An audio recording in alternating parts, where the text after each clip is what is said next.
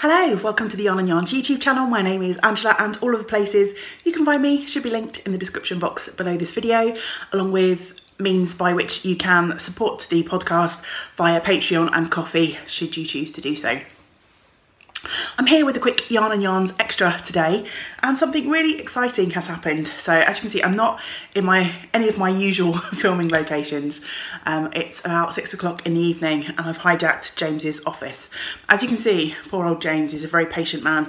Even James's office has not escaped the emptying of the shop. A cabinet full of sewing threads behind me, which I need to try and find room for in the new retail space, but I haven't quite figured that out yet. Anyway, I've been at work today and literally about 10 minutes after I left the house, James texted me to say, "Your e-spinner has finally arrived." So as you can imagine, I was itching to get home all day, but I've been home for a couple of hours and I wasn't able to dive straight into playing with the e-spinner. But I'm ready now to unbox this. I'm not sure how much time I'll get with it this evening. But yeah, it's been a long time, hasn't it? I'm not going to say where I purchased the e-spinner from. There are plenty of outlets here in the UK, at least, where you can pick up Ashford products.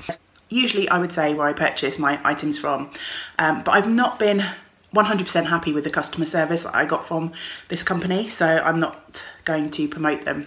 Anyway, it's here now. I just hope it works. So I'm going to do a little bit of an unboxing, and then at some point I'll have a little bit of a play on the wheel and put that in as well, and we'll put this up as a Yarn and Yarns extra. So I have already opened the box, as in slit the sellotape, but I haven't gone any further than that, I promise.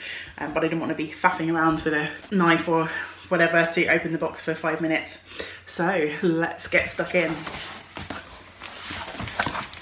So the e-spinner comes in its own carry case. So obviously it's all packed away down the side here. I'm going to assume that this box here probably has the power cord in it. So yeah. And then I'm just going to take this case out. I'll move that into shot in a minute, just check to see what else is in here. I've got the instruction manual, and it looks like some marketing material in the back. So we can push that box aside and we'll bring the bag back into the shot. So it's a nice sort of sturdy carry case with Ashford wheels and looms printed on the side. I apologise if the light is a little bit sub-optimal, but as I say, it's getting late in the evening and I want to have a chance to try and play with this evening, so I thought if I didn't do this now, it wouldn't get done. And I know that a few of you have messaged me to ask whether my wheel has arrived, so I think some of you have been looking forward to this as much as I have. Okay, so obviously everything is packaged up because it's brand new, so let's try and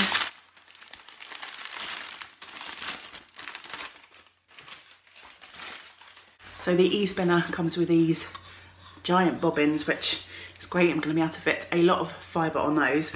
I'm also hoping, because this is an Ashford, that the gorgeous 3D printed bobbin that Caroline's husband printed for me is going to fit on this, but I shall play with that another day. We'll just unpack everything here for now. So let's see what's in here.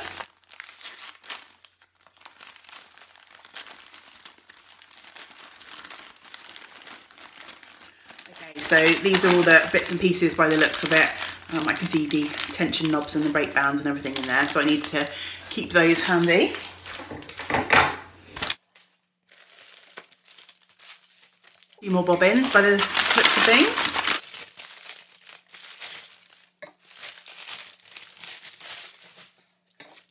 And then there is a fibre sample pack, 100% pure New Zealand wool. Lovely natural colour and a bright green.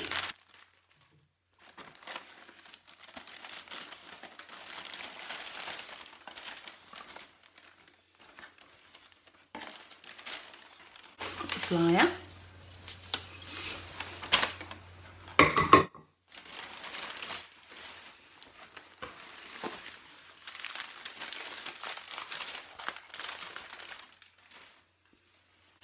This, I believe, is, oh, the light really is blowing this out, sorry about this. I believe this is a Lazy Kate. So I'm going to assume that these bits are part of the Lazy Kate. Going on the fly here, I haven't really looked at the instruction manual, but I guess I will figure that out. And I'm assuming that you can put this Lazy Kate under tension maybe. There's a couple more holes in the bottom here, so I guess I will figure that out as we go along. Put that to one side for now.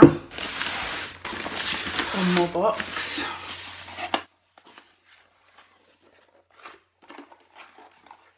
So this is the pedal. You can use, I think, as a foot pedal, or I've seen people have it on the surface that they've got the spinner next to each other, which will stop the e-spinner once it's plugged in and going.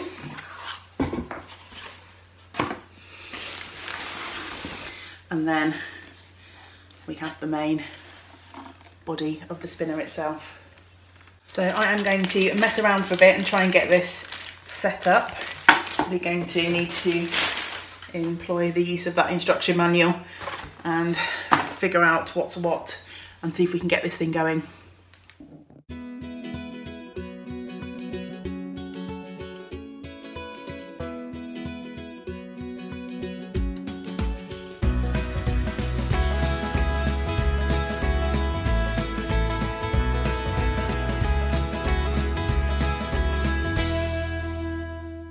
So that took me a minute more than I wanted it to really, but we're losing the light rapidly. The thing, I guess, is just everything's new and quite stiff and sticky, but in theory, we're all set up. Obviously I haven't got a leader on yet, so I need to go find a scrap bit of yarn and then I can start spinning one of these bundles of fibre. But we've got some power, so this is the moment of truth. Hopefully when I twist this knob, woo, yeah, it's going to start spinning.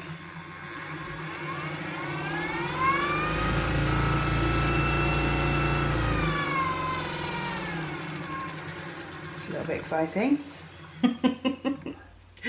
Right, so I need to go and find a piece of yarn that I can use as a leader, and yeah, we can have our first spin. Okay, so let's give this a whirl. I've put my leader on. I've got it through one of the yarn guides, which I'm assuming is correct. And then I'm going to assume we go through this side arm here. I've got my orifice hook to pull this leader through. Be nicer if I had slightly better light than I've got now, but it is what it is. Hopefully that's going to do the job. I've got the merino fibre that was like the little sample in the pack, and I've just pulled a really skinny strip off that. So let's put the power on and then slowly start. Okay, so I've got a twist going into my fibre, but it's not pulling on, so let's just turn that off a minute until we figure this out. Put the tension up slightly, see if that does the trick.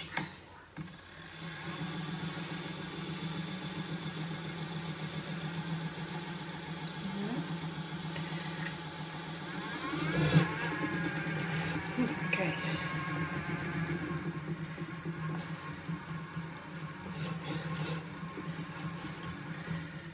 So let's turn the speed right down.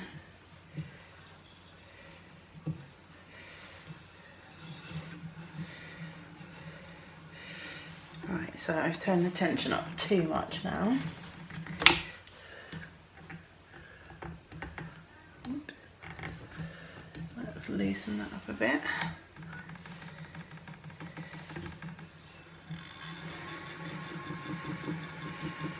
We can get a smoother spin going. That's a bit better. I'm still a bit jerky. I don't think I'm drafting as fast as the wheel wants me to go.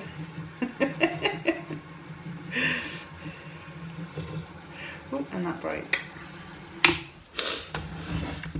but we got a little bit of yarn, which is always good. I feel like everything's a little bit tight at the moment. There's not much room for manoeuvre, so I'm pulling this back. It's just breaking. That was a bit stronger. That's a bit better. There's a lot of twist in there, so maybe I need to put in more twist than I'm used to putting in on my treadle wheel to start with. Let's see if we can get ourselves going again.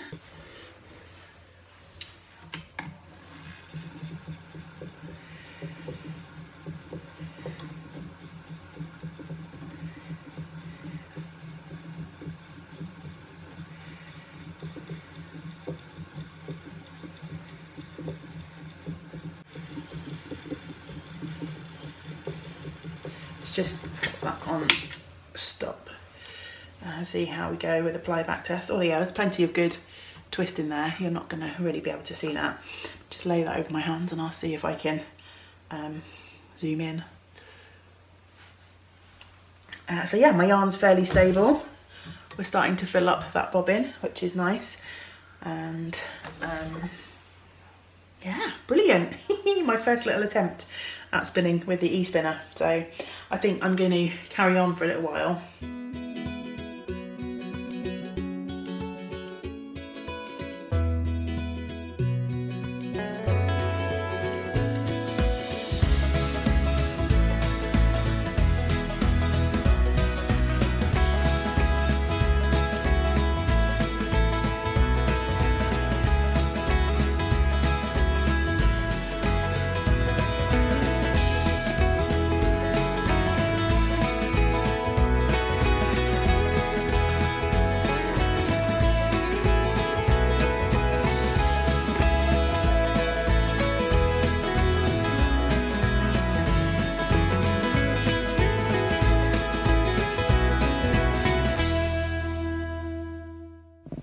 So I think we can tell by the change of the light that I've been spinning away for a little while.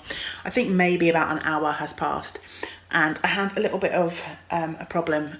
I'm not sure if I captured it in any of the time lapse or anything, in that my singles broke, so the fibre that I'd spun broke, and as I tried to join back on, I was pulling the yarn through to try and thread it back through the orifice hook, and it was just snapping, so there wasn't enough twist in it. So all I did to try and counteract that was I turned the speed up on the e-spinner just by half a notch. So it was set at 11 o'clock on the dial and it's closer to 12 now, but not quite. And that seems to have done the trick. So I've been spinning merrily away and I've just joined on my last piece of the white fibre. And that slight adjustment in the speed made all of the difference. I've got a pretty nice strong yarn now with a reasonable ply back test. The light's just awful at the moment, otherwise I would show you the ply back. But of course now I am spinning, I am loath to stop. So I think for this evening I'm going to stop filming just because of the light situation, but I'm going to spin the rest of this white fibre and then I'm going to also spin the green that was in that little sample pack that came with the e-spinner, and then I'm going to probably ply up the two strands together, so it'll be a fun kind of green and white really mild little sample skein of yarn, and that way I can also test out plying from the tensioned lazy cake, because I've not used a tensioned lazy cake before. And that'll probably be a test for how strong my singles are. So I'm going to spin the rest of these up and then I will save the plying and I'll include my first attempt at plying in this video too. But I'll do the plying tomorrow when we've got a bit more daylight. Tell that the summer is coming to an end because yeah, it's just past 7 and it's not dark, but the sky is pretty grey and yeah, the best of the daylight is gone, so dark nights ahead. So it's a couple of days since the first section of this video and already I went off piste with my plans because I was going to use my tensioned Lazy Kate to ply from, but I decided when I spun up the green fibre, as you can see, I couldn't resist throwing on this 3D printed bobbin to my e-spinner to see if that would work. This was very kindly printed for me by Caroline's husband, Caroline of Colourful Creativity. Her husband has a 3D printer, and I sent him the measurements of the bobbin for my Ashford. Now this obviously is quite a bit smaller in terms of capacity than these jumbo bobbins, but I wanted to throw it on to see if it would work, and absolutely it does fit. The only thing is I have a little bit less flexibility with the tension on my spinner when I'm using this, because if you imagine we set the brake band up to go over this big jumbo bobbin, so when it's going over the end of the 3D printed bobbin, there's not much room for manoeuvre in terms of tightening up the tension. The spring is pretty much at the sort of hook.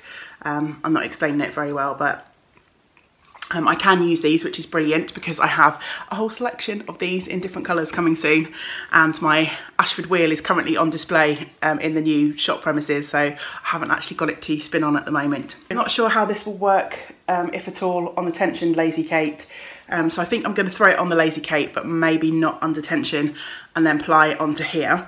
I did originally think I'd spin on here, wind off onto one of these, but of course, because it's been a couple of days, I couldn't resist, and I've started another spin. So I've already spun up 50 grams of the fibre that I purchased from Curio Yarns. It's a no-name braid, and I showed it off on last week's vlog, I think. So yeah, 50 grams, and there's still tons of space on there. So I don't have a spare bobbin to wind off and then ply onto. So, well, this is my spare bobbin, but I'm going to need it to ply onto. I've got the two fibres that were the samples that came with the wheel. So yeah, I'm going to apply these together for a really fun sort of bright green and white yarn. I feel like I might have got a little bit more in terms of meterage out of this second one, but it's hard to know for sure because the bobbins are such different sizes. Obviously it looks like I've got more, but it may not be the case. We shall see. It's all an experiment. So I've unplugged the e-spinner and I've propped it up on the end so that I can easily show you the control setup for the spinner. So this is where you power on the spinner, on and off. Obviously the light lights up when it does have power to it, which it doesn't at the moment. This centre knob is how you control the speed, and this was what I was playing with when I first started spinning, when I was not getting enough twist. I needed to dial up the speed, and I dialed it to around about there, I think, for those samples that I was spinning. As you can see, I've actually dialed the speed up even more for the fibre that I'm currently spinning. It's a blend that has some linen and flax in it, and I've already learnt so much about the e-spinner, and I've got different thoughts about it from spinning the blend that I'm spinning at the moment. But I think this video is going to be long enough, so I might chat about that on my vlog this week. And then this final control determines the way that the flyer spins, so Z twist and S twist. And obviously I've been spinning my singles Z. You can't really see, but the button is sort of pushed down. When I ply, I'm going to need to switch that up to the S, so we're going in the opposite direction. And actually I'll do that now so that I don't forget. So yeah, if we just flip this over, because we've got a bit better light now, you'll be able to hopefully see all of the bits and pieces. It's got quite an easy mechanism for locking the flyer in place. Obviously the orifice slots through that front clasp, and then you just pull out the back. So I'm a bit awkward because I'm doing this one-handed, but you probably, I'm not going to be able to show you that, but there's like a little notch in the top of this arm that goes into the back of the spinner, and there's a sort of flat bit on the flyer, so you kind of match those two up when you slot that in. Again, I'm not making this look easy, it is easy, it's just I'm trying to do it one-handed. And then if I just flip this over again so you can see all of the parts, obviously we've got the sort of casing for the motor, that's the tensioning knob there, and then in the back you've got where you pop your power supply and also where you pop the cord for the brake pedal. So yeah, that was all the parts, the bits and the controls of the Espinner. Hopefully you were able to see that fairly clearly. We had a little bit better light today. It's still quite early on Sunday morning, so we don't have the best of lights in the living room, but it is much better than the sort of overhead light that I had on when I first started spinning the other day. These bobbins onto the Lazy Kate. Haven't set up the tensioning yet, but I shall do that now, see if I can work it so that I can get the tensioning to work with this bobbin as well. I definitely should be able to, because this bobbin has the sort of side groove in, but I can fit that sort of nylon tensioning cord, but it's just whether I will have enough room to tighten it round that and how it will be affected by the different size bobbins, but we'll give it a go. Sorry, I'm not looking at you because I'm already starting to play. Okay, so getting ready for plying then. So I'm just going to slide my bobbin onto the flyer.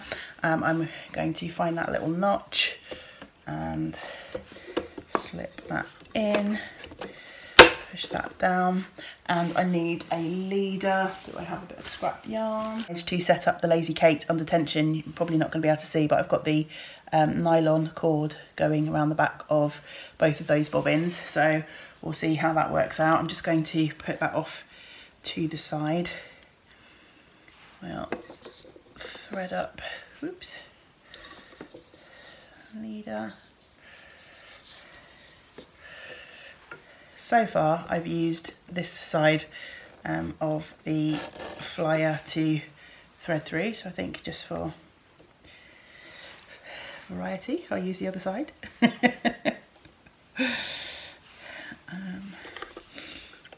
Catch that through the front. Just make sure, so I'm going to turn the speed down to start with until I figure out a little bit of how this is going to go.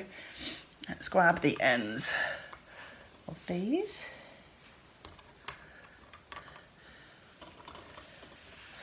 Might be a tad too tight. See, I have no idea what this, I'm assuming this bit in the middle is kind of a yarn guide. Don't know if you can see that, there's a sort of loop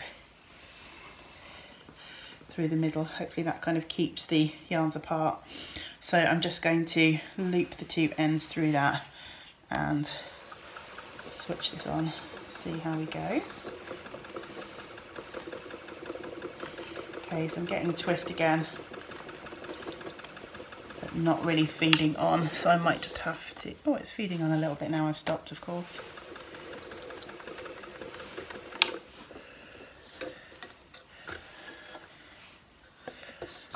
Just give that a helping hand to get going. Maybe it's just the leader twisting round.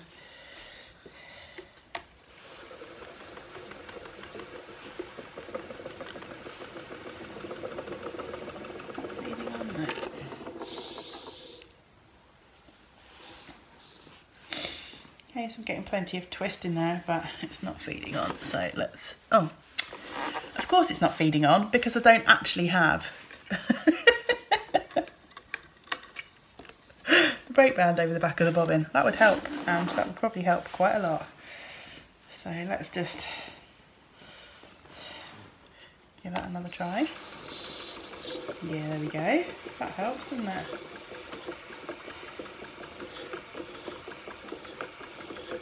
Oh, my singles have already broken. I was a bit afraid of this, particularly with the white ones, having that. So I might actually take the tension right off of that, because I know, particularly with this white one where I was getting started, the singles were fairly weak in places. So let's just bring that up and through and join that in again. going to be the neatest of joins. I feel like maybe my lazy Kate is not quite in the right place. I feel like I'm sort of dragging it across and back just to pull it forward again, so maybe I need to move it a little bit over off to the back of me or side of me, but we'll go with it. That's how we started.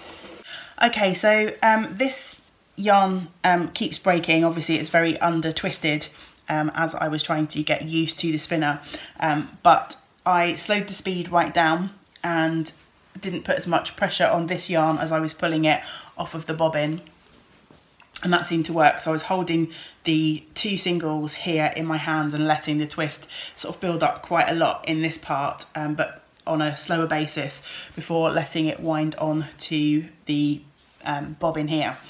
So I'm going to employ that tactic, which means the plying will be fairly slow. So I'm not going to make you sit here for the probably 10-15 minutes that it's going to take me. I could put this back through the wheel to add more twist, but this is just a fun kind of sample skein, so I'm not going to worry about it too much. I'll just employ that tactic of doing a really slow ply.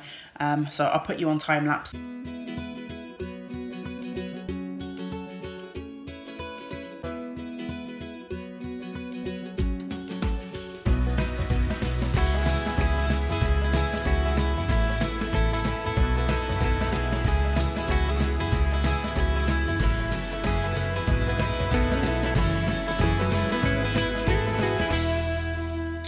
Okay, so there we go. My first attempt at plying on the Espinner. I took the Lazy Kate off of tension, and that 1 weak spot seemed to be the worst bit of that skein. I did have one point where the green and the white happened to break at exactly the same time. The green only broke that once. I did a little bit of a cheat and just knotted it on. I know that's not a great spinning practice, but as this is just a sample skein and I wanted to get through it, I wasn't worrying about making it perfect. So yeah, I've got a cute little sort of a green and white barber poled little sample of yarn. So I'm going to wind that off. There's some bright sunshine out there, even if it is a bit cold. So I think if I get that into soak, I can probably have a little sample mini skein all washed and dried fairly quickly and ready to knit with. So yeah, I think that probably just about wraps things up for this video. My first foray into working with my new Espinner. I hope you've enjoyed coming along on the journey with me. I've already learnt a lot just by making those couple of little samples, things that I need to improve on, and I think I'm taking those lessons into the next spin that I'm doing, which, as I say, I'll do some more on this today and I'll chat about it more on this week's vlog. I'll look forward to sharing more adventures with my Espinner in the weeks and months to come, but I think for now I'm going to call this video a wrap and end it here. Hopefully the final shot you will see is perhaps a finished little sample skein of the yarn that we've just spun and plied. But until we get to spend time together again, I hope you get to do some of the things that you enjoy. Great woolly hugs to you all. Bye for now.